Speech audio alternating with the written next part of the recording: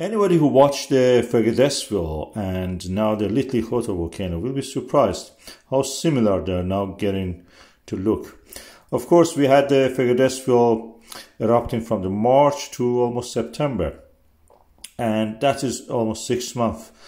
And this volcano was a center of attention in the Iceland. A lot of tourists just coming for seeing this.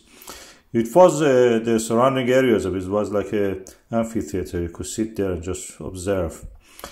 And with the volcano in the Litli-Hrútur, we have a different situation. After those 2021 Fagradalsfjall looks like that oxidized. It taught us a lot about the geology of the region, about the way the volcanoes erupt in this region. Fagradalsfjall system is now an established system of the volcanoes. Litli-Hrútur started with a splitting of the ground. We saw it actually how it happened. We were expecting it. We were monitoring the movement of the magma. We had collapses, tsunamis, and a most beautiful complete rupture of the volcano on the west side, and the flooding by the lava. Christmas lights shining at the margin of the lava. And the extent of the movement of the lava over the past few weeks was amazing. We saw it extending from nothing to something really big. At the moment is in a stage that it has several collapses, and now is building up its wall crater.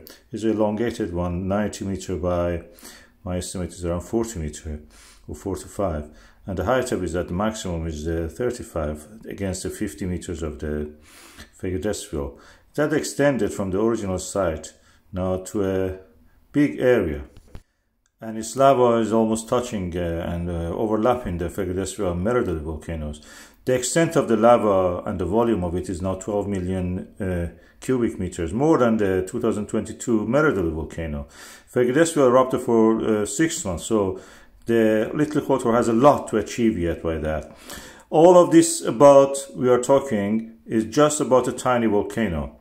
Compared to the scale of the volcanoes of the world, which I showed the Fagradalsfjall by this yellow dot, and something like Sakurajima or Shishaldin, the volcanoes in this area are tiny.